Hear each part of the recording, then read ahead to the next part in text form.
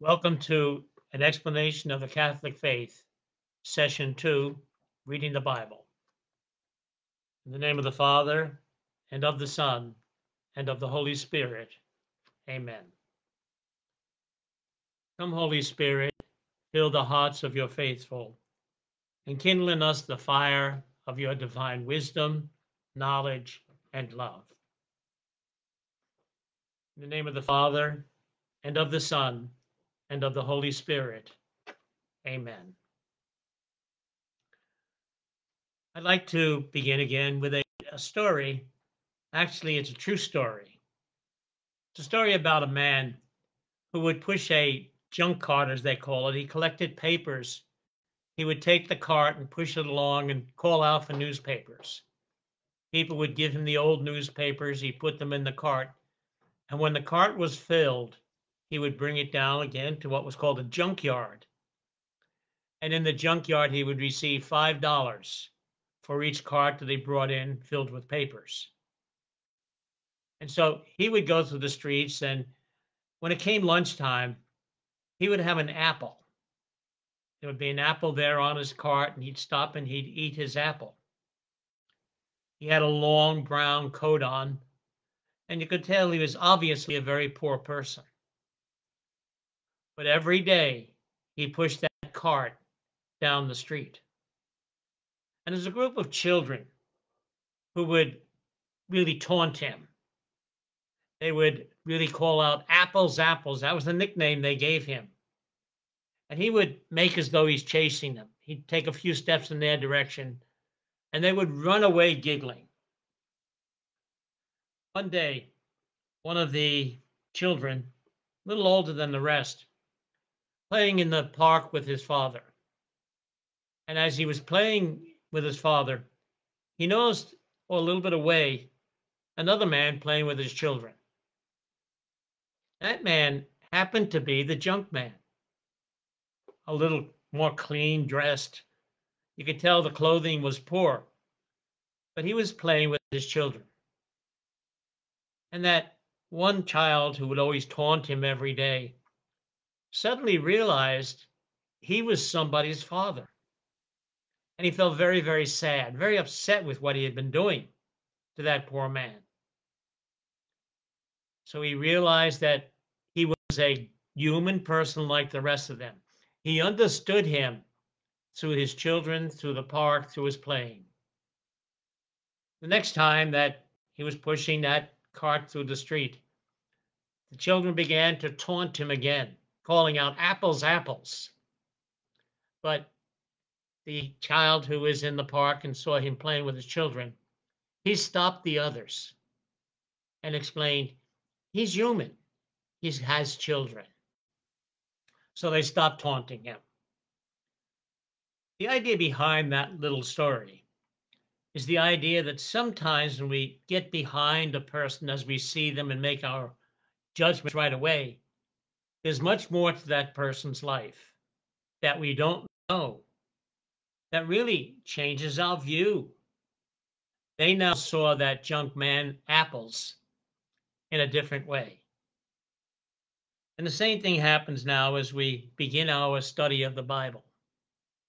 There are people who read the Bible a certain way.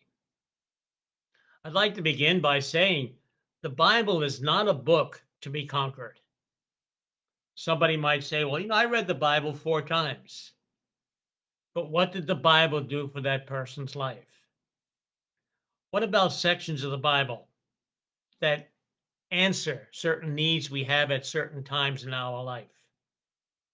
So bragging or talking about, "Well, I read the Bible 3, 4 times," it doesn't mean anything in one sense. So the Bible is not a book to be conquered. I brought with me a Bible. So the Bible is a big book, and we know that. And yet, as we look at the Bible, we look and say, "Well, how could I possibly read that?" And of course, we read a little bit at a time, perhaps take a year reading the Bible. But the real idea is read it so that it really touches us in some way. Learn a lesson from it. And that's why the Bible is there, to teach us a lesson. A question about the Bible that many people ask: was the Bible a single book? The answer, of course, is no. It's actually almost a library of books, a library of different kinds of writings. It actually has sayings, prophecies, letters, prayers. It has many things, hymns. All of these are found in the Bible, written by different people at different times in history. But then editors came along. They gathered together these stories. Originally, this or that story might be edited. And so we have all of these different books in the Bible, not one single book, but a collection of books. And so it's composed and edited by many people down through the ages. And as it is compiled and edited, it has really had a different way of seeing things. Each one of those editors or authors, they had a view of history from their surroundings. They lived at a certain point in history, thought like the other people of their own times thought.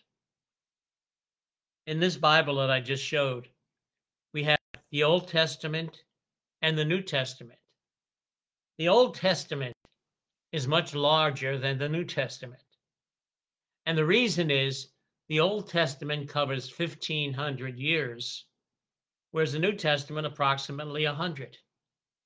So naturally, the Old Testament would be considered longer. Thus, the Old Testament, that tells us about what life was like before Christ. The New Testament tells us about the coming of Christ, Christ's message, and who Christ was, and also how we should live as followers of Christ. So that's the Bible. The Bible is made up of these different sayings. The other idea behind the Bible is that when the authors wrote their Bibles or their books, what really happened is that they simply wrote it for others to read. They never identify themselves. They didn't write as we write today, for instance, this is a story by so-and-so. The author didn't always give their name, in fact, rarely gave their name. We have letters from Paul, of course. We know they come from Paul, but not all the letters attributed to Paul, the apostle, came from him. And so we have letters. We have John's letter during the book of Revelation. He identifies himself as John. But who is John? And so we look back at these letters and we say, well, the authors didn't always identify themselves.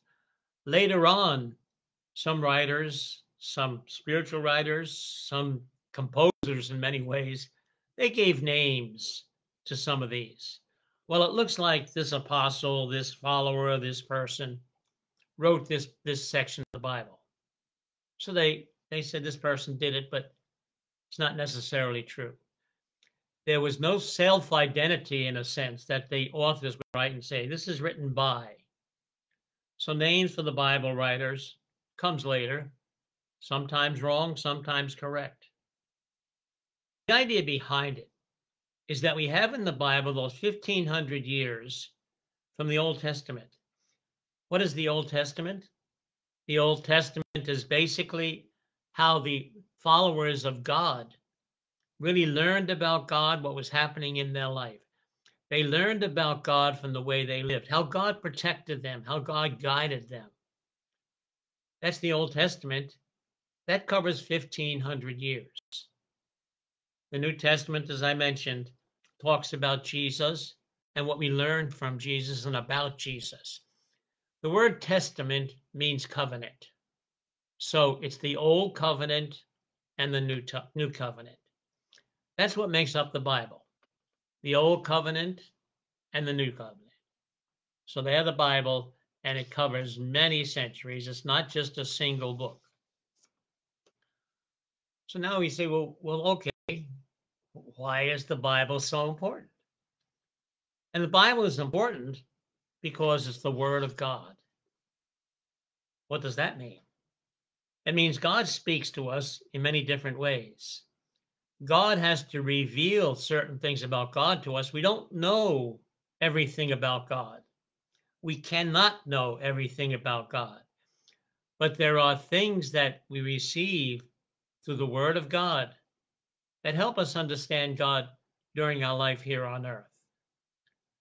So the first thing we say is the Word of God. How can we trust it? We believe that the Word of God is inspired. The Bible is the inspired Word of God. It's the source of our faith. We live our faith based on the Bible. That's the primary source of our faith. The Bible itself, it comes from a community, how they lived, how God dealt with them, and their community stories. The Bible tells us about this or that story in a person's life. Sometimes they're pure messages, how to live as followers of God. They originally came actually from communities. They were given orally in speech. They would talk to the people. Picture the people of ancient times not having books. So they sit around, put a fire in the middle in the fireplace, in the little pit in front of them. And they sit around and they listen to messages, listen to stories. And so the Bible develops from that angle. There are great prophets who come into situations in life and they have to say, this is the word of the Lord. God told me to give you this message. The community itself, when they praise God, they use hymns. All of these things are gathered together and it forms the Bible, but we believe they are inspired by God. So God's inspired them. It doesn't mean that God dictated. Inspiration doesn't mean, well, God said to somebody, sit down and take a message.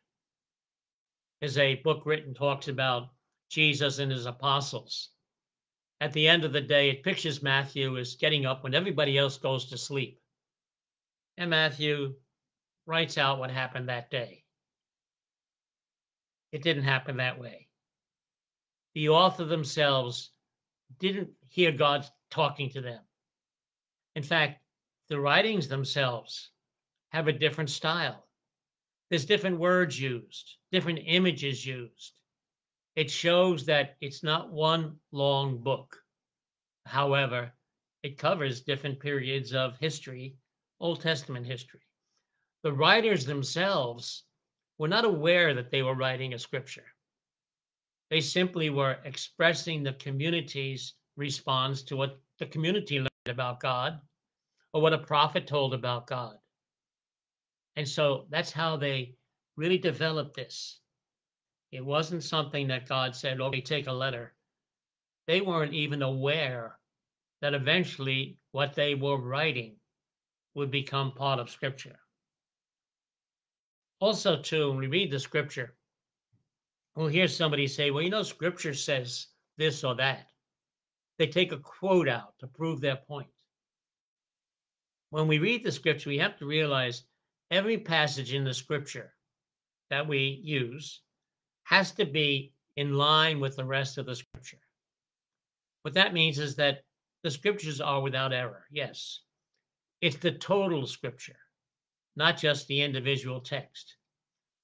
An example, Job, he wrote, or whoever wrote about the book of Job, it was a wisdom book.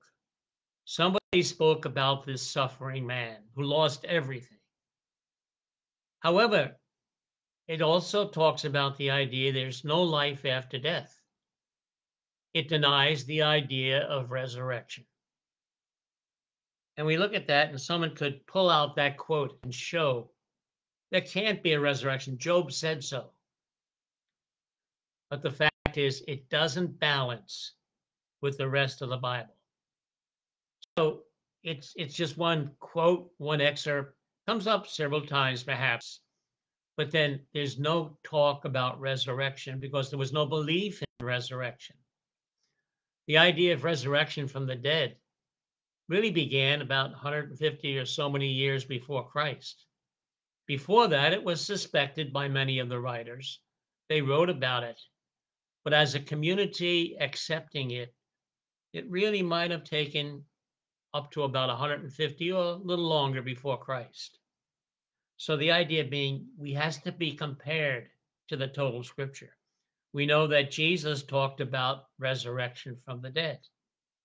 So we have to compare what was said by Job to what was said by Jesus.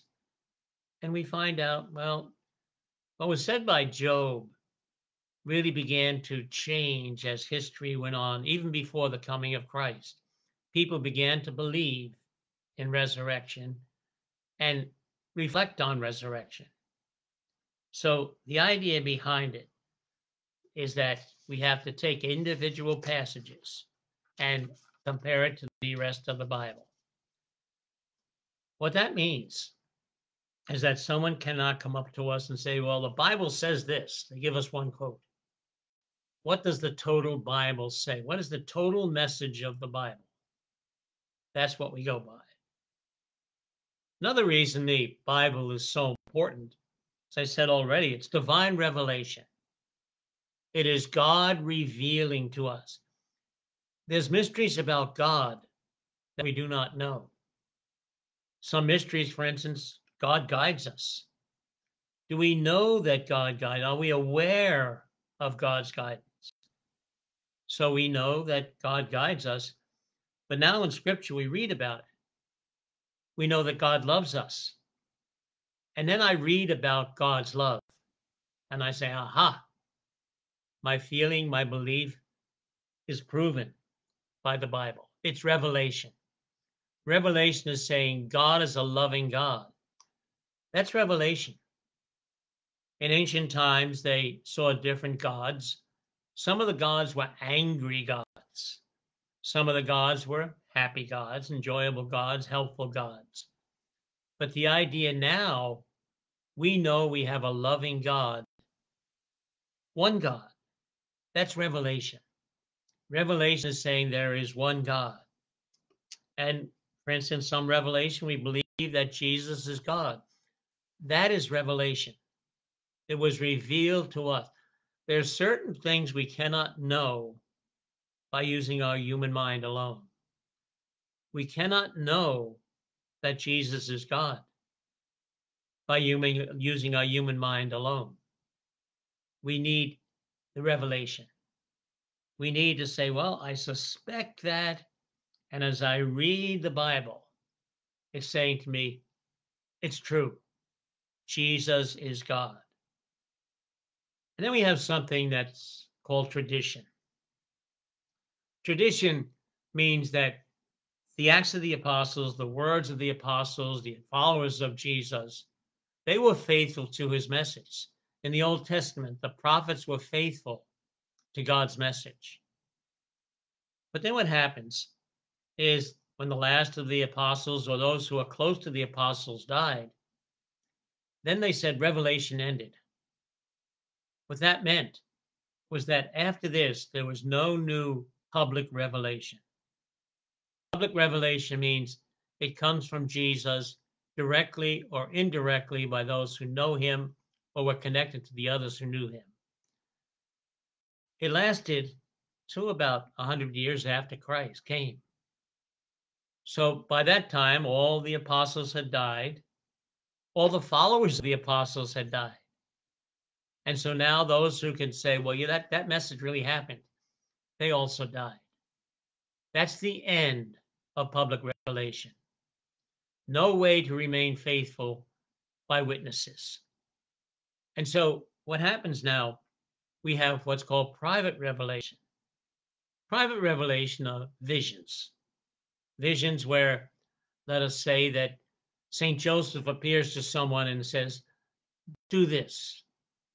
Does the church have to suddenly say, oh, we all have to do it, all Christians know we all have to do that because St. Joseph appeared to so-and-so? No. That's private revelation. That's for that person and whomever decides to believe that God visited that person. It is not a direction to the whole church. Public revelation has ended. But then there are things that happened in faith that really we don't find in the scriptures as such. For instance, the community began to grow. Many people were being baptized. What was the process used for baptizing? So we look back to the early church. The early disciples of Jesus, or even how some of the people really lived who believed in God, but not the fact that Jesus brought this message. We look back into the Bible and we say, what does the Bible tell us?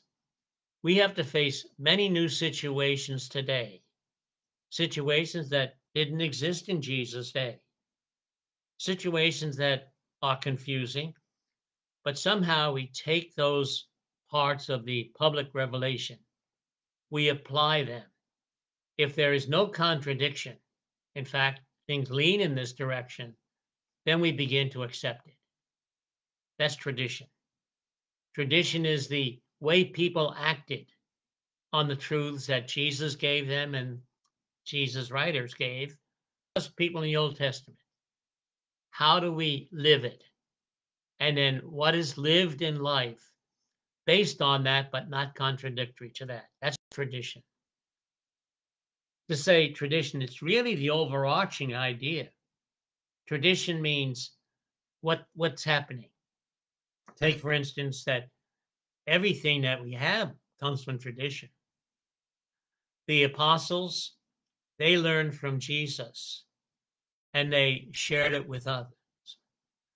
And what was happening there is that they were developing tradition. They existed first as members of a community. And as members of the community, they shared what the community was teaching. The community's teaching was tradition. So we have the New Testament, Old Testament from another different angle. So what's happening is that tradition is how we can keep the faith going as we reach each new conflicting or challenging thoughts in our modern world. So tradition, it's always going on, always being applied, always trying to be understood. And sometimes we say, well, this tradition, it was wrong. Then it wasn't totally in union with the tradition of the church. So there's some ideas that really just simply say the church is built on scripture and tradition. And that's why we can read some things that really tells us how the early church lived and acted, or how the people of the Old Testament lived and acted. And so they had to make their own decisions sometimes. So then what happens now when we read the Bible? How do we read the Bible? We have to try to understand that the Bible was not written in the 20th, 21st century. The Bible was written thousands of years ago in a completely different culture that many of us are familiar with. There was a different style of writing. Historical writing as we have it today really didn't exist. There was some hints of it, but it really didn't exist as we understand it today. So we go back and we say, well, what did they do? How did they write? How should we read the Bible? So one of the things about the Bible is to realize it comes from an Eastern culture. At least it began mainly or grew through Palestine.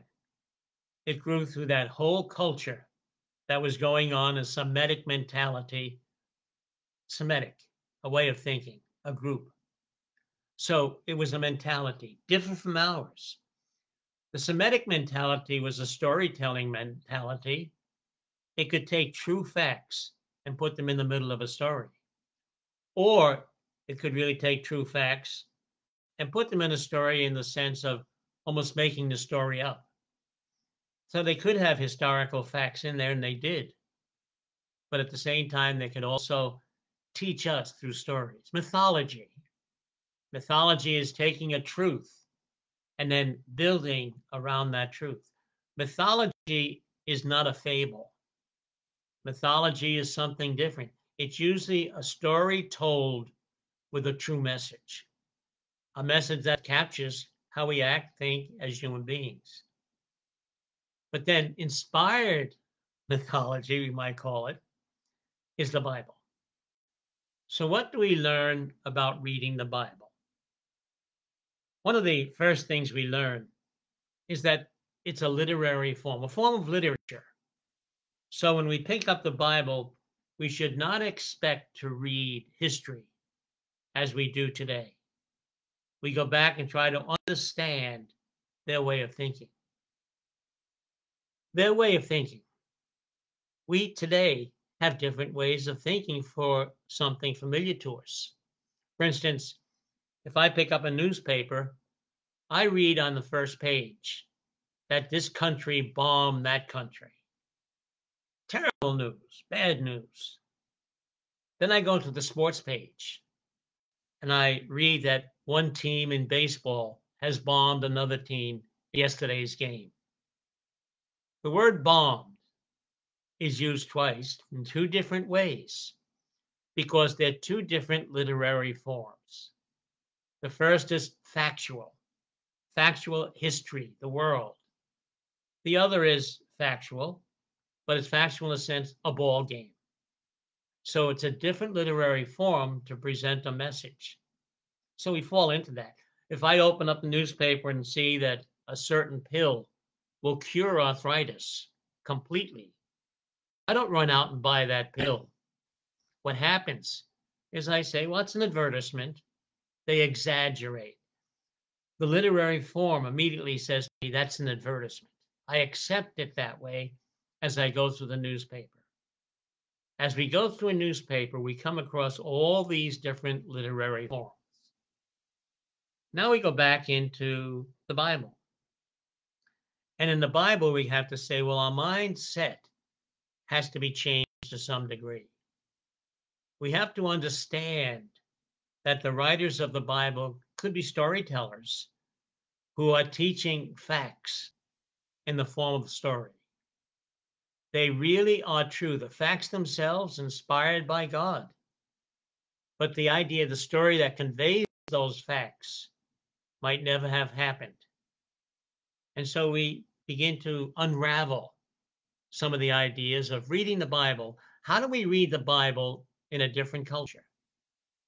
So we begin, for instance, with the book of Genesis, the first book of the Bible. So the first 11 chapters are what writers would call prehistory. It means it predates history. However, it teaches facts, teaches spiritual facts by using stories.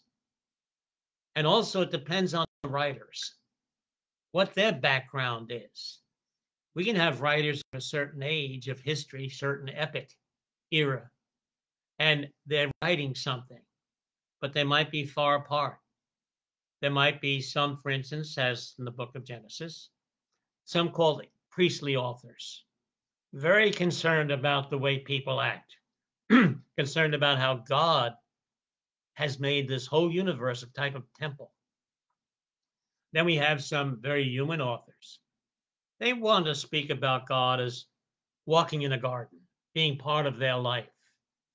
So, two different approaches.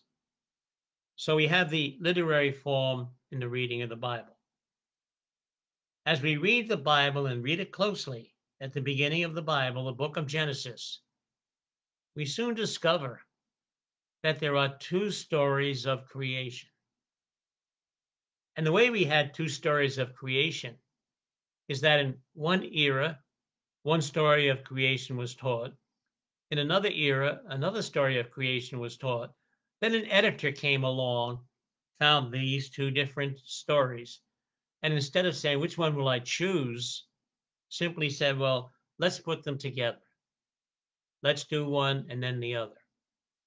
As you read the book of Genesis closely, you find out that there are two separate stories of the creation of the world.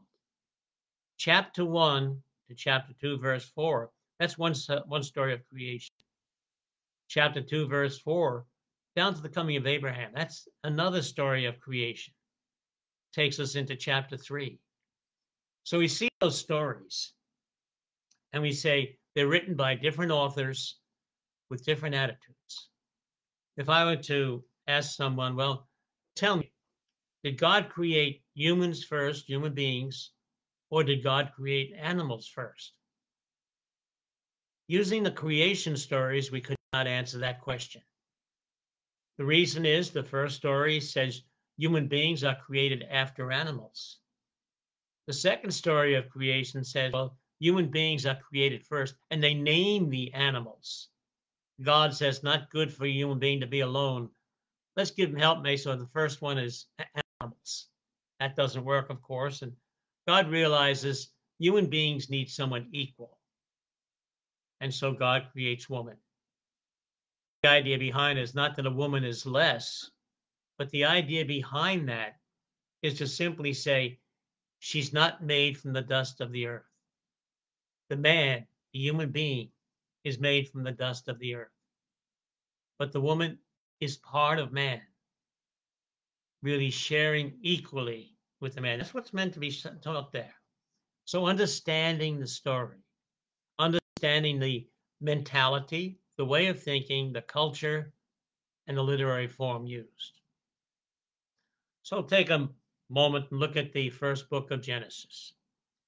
The first book of Genesis talks about first the creation of the world, chapter 1 to chapter 2, verse 4. It presents God as a God of order. The whole world is a watery mass. It's chaotic. And God now puts order into that chaotic situation, to that water. And so it happens on the first day, God simply creates light and darkness. So the world becomes light, the world can become dark. On the second day, God takes a large dome and puts it over this land, whatever it is. And that dome keeps that water up there from falling down on us. In ancient times, rain came from there, of course, it still comes from there. But they saw it as floodgates of heaven. God opens up the floodgate, lets water through, and closes it. That's blue. That's what water is, blue. So they saw the universe as water above and water below. And this great dome, the creation of the sky. So in between, you have this emptiness, the sky. And then we have the third day of creation, creation of land.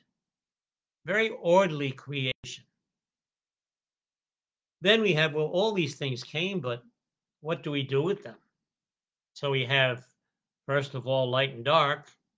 We have emptiness and empty space, and we have land.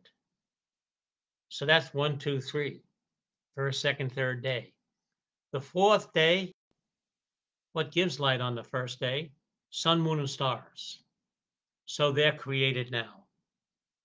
And then on the second day, when we have that great emptiness, the dome, then what goes is birds of the air into that dome. Something to fill the air. On the third day in the 1, 2, 3 compute filling of land, we have land, but what goes on to that land? Human beings, animals, etc. And then we have an image of God. God is a good Jew. That Bible story, first one, was probably written when people were practicing the Sabbath. It is a day of rest. Even God rested on the Sabbath. Then we reversed it. The reason we rest on the Sabbath, the people said, is because God rested on the Sabbath. But we look at that and we see a certain order in this. So God creates the world in 6 days, and on the seventh day, God rests. The first 3 days are days of separation. God separates from light from darkness, sky from water from up above, from water below.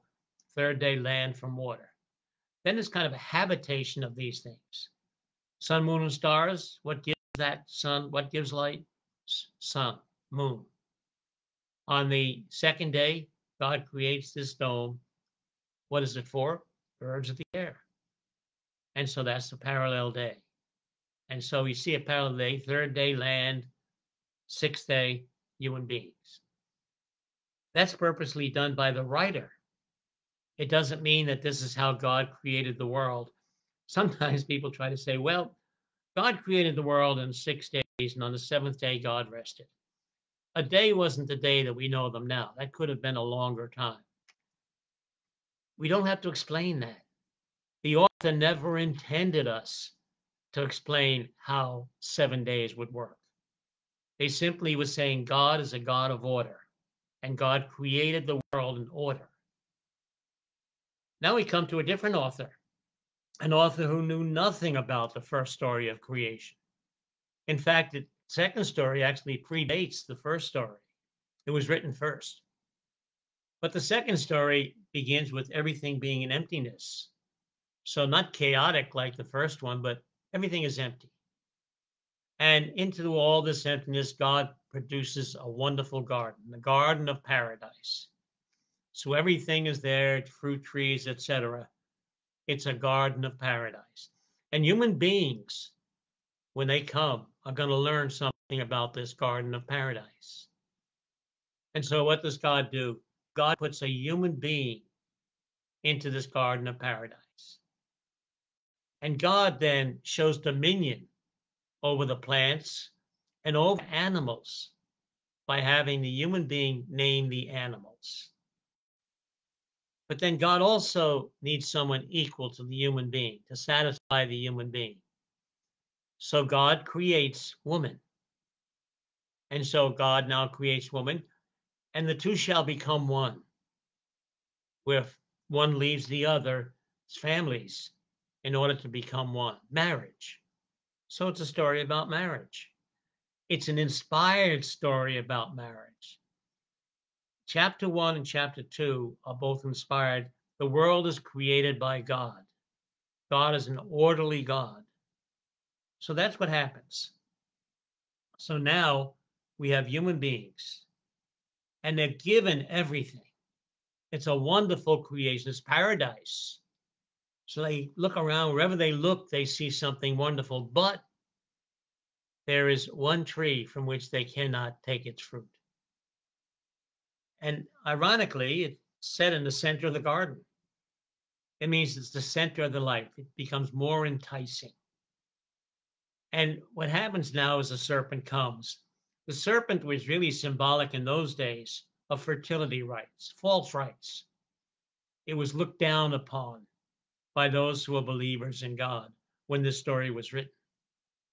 So serpent comes, and the serpent tempts Eve, the woman, tempts her by something that's going to control human beings in so many ways. If you eat of this fruit, you will be like God. That's why God doesn't want you to eat of it. Once you eat of it, you'll know about good and evil. You'll be like God. The desire to be like God. It's been with human beings for a long time. It seems to be the thing that controls us in so many ways. We want to be in control of everything in creation. We want to be like God. And so Eve, of course, now we see as the story goes on, Eve takes of the fruit. They had the whole garden, but Eve takes of the fruit. Human beings are given a paradise. Actually, this world is paradise. God has given us all kinds of gifts, but some take this gift, the forbidden fruit, and they take that.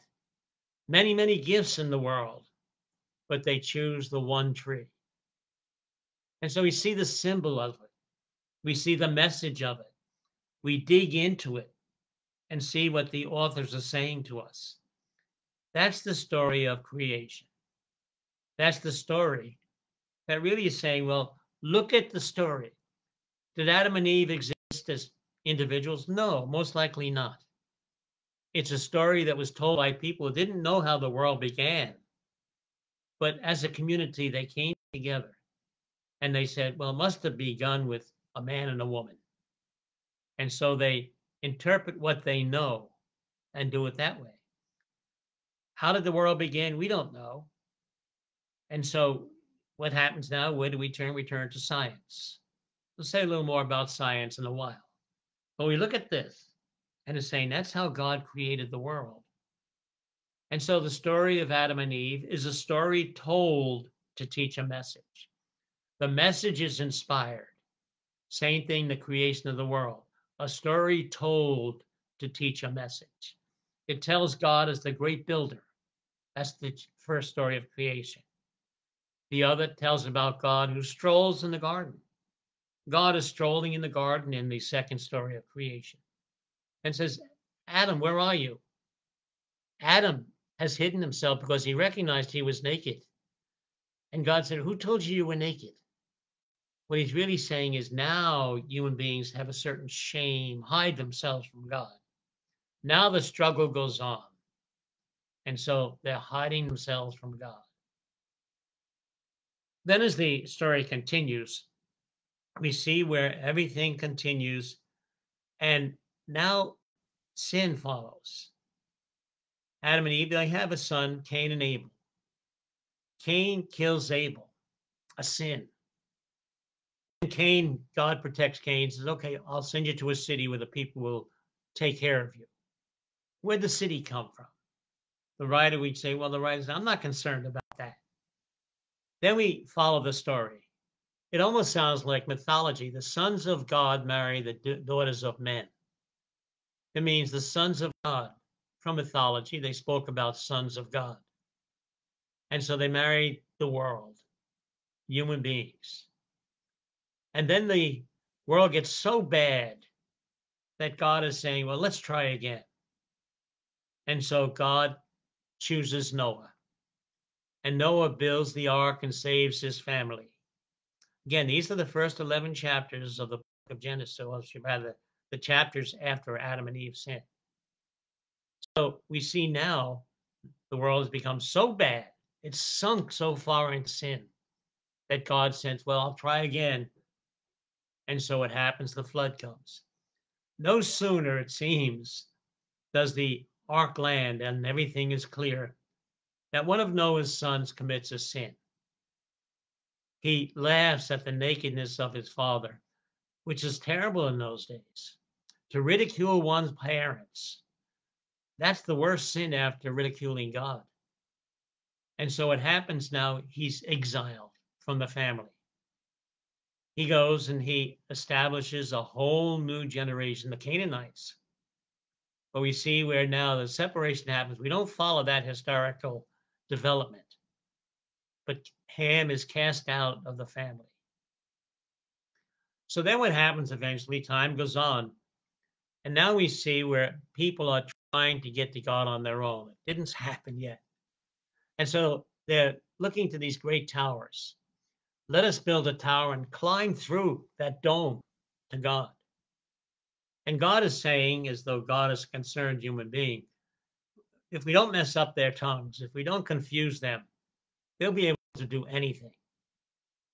So what happens is now they begin to have different languages. So the people of Israel, they realized there were others who spoke different languages. How did this happen? The Tower of Babel. They were living in Babylon. They were in exile in Babylon when this story was told. So they're talking about a Tower of Babel. We have English words, of course. What are you babbling about? So we use those ideas. So this is the story now of the creation and how the Bible can be read and how we read it again through the eyes of the culture in which it was written. Then what happens, chapter 11, midway through it, along comes Abraham. And we follow the history of Abraham. Abraham is a man of faith. Again, the Semitic mentality, they can write something. Part of the story of Abraham is historically true, apparently. But there are other parts that are legend about this great man, Abraham, who was a great man in the eyes of the people. He walked with God. He spoke with God's angels, visitors. So that was Abraham. God chose Abraham, promised Abraham he would have offspring as numerous as the stars. So Abraham becomes the father of the Israelite nation. Abraham has two sons, Isaac and Jacob. Isaac and Jacob receive the inheritance from Abraham, the inheritance of God's blessings, the chosen people. So now they're set up, and then Jacob has 12 sons. And among those sons is Joseph. Joseph is sold into Egypt, lives as a slave for many years, interprets a Pharaoh's dream, and is put second in control of Egypt. He invites his whole family to a section of Egypt where they go and they settle. And they continue to develop, they continue to multiply. Finally, along comes a Pharaoh who doesn't know where all these people came from. Many years have elapsed, 400 years. And now he has all these people in one section, the Hebrews. And he's afraid they're going to overtake Egypt if he doesn't do something. So he puts them into slavery. So they're living in slavery. Moses, he's one who was supposed to be killed as a child. The Pharaoh said that all Jewish children at a certain age should be put to death. Moses is saved because the Pharaoh's daughter saves him by finding him floating in some kind of a mesh container or something. And so he's saved. And he's raised in the court, the Egyptian court. He becomes a guard. And one day he kills someone who's attacking one of the Israelite slaves. And he has to flee. And so he flees to the land, to Sinai Desert. He marries, and he's a sheep herder. So he takes care of the sheep. But then God appears to Moses in a burning bush, a bush that's burning but doesn't burn up, and tells Moses he wants Moses to go back to Israel and free the people. Moses objects, and God says, I'll be with you. And Moses says, who should I say sent me? God says, say, I am sent you. So Moses goes back. His brother Aaron becomes the speaker on his behalf, since Moses declares, I'm not a good speaker. Finally, they're able to convince the Pharaoh to allow them to flee from Egypt. They flee from Egypt, spend 40 years in the desert, all the Hebrew people and all their animals. And now in the desert, they finally reach the promised land, but they don't win yet. Moses dies, and Joshua becomes the leader of the people to lead them into the promised land. They're able to settle in the promised land after certain wars.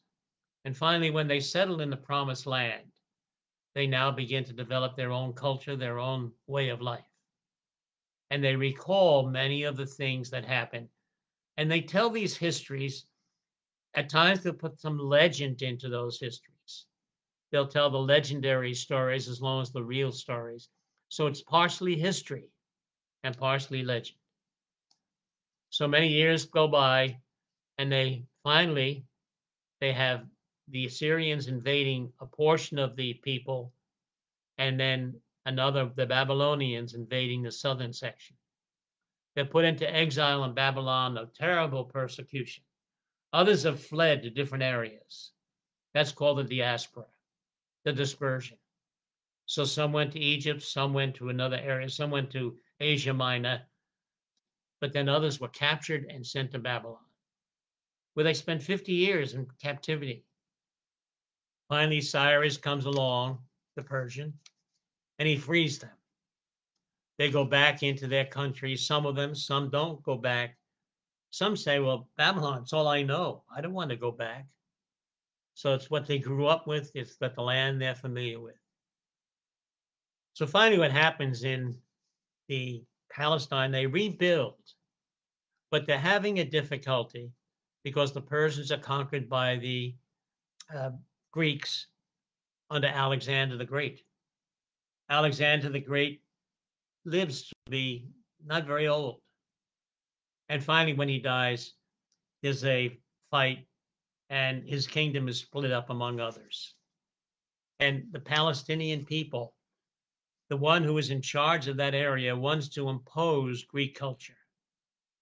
And to accept Greek culture for the Israelites would be to reject their own God. Finally, as time goes on, we read in the book of Maccabees the big fight that goes on to recover their land. They recover their land and they have the great feast of Hanukkah, the feast of the lights. The light of Christ is now part of their land. About 50 years before Christ, 60 years, they're having a problem.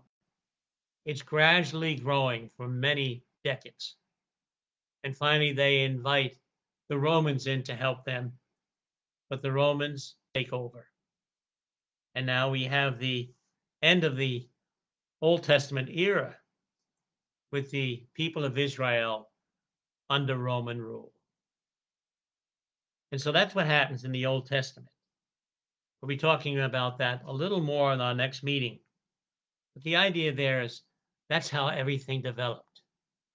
That's how the Bible was written, and the stories of the Bible came down to us. It's certainly a synopsis I shared, 1,500 years I just shared with you. But the idea behind it all is to get the mindset, to realize the Bible now is filled with messages. We'll give an overview when we meet the next time about who the prophets were, what the value of the prophets were, and what they did for the land of Israel.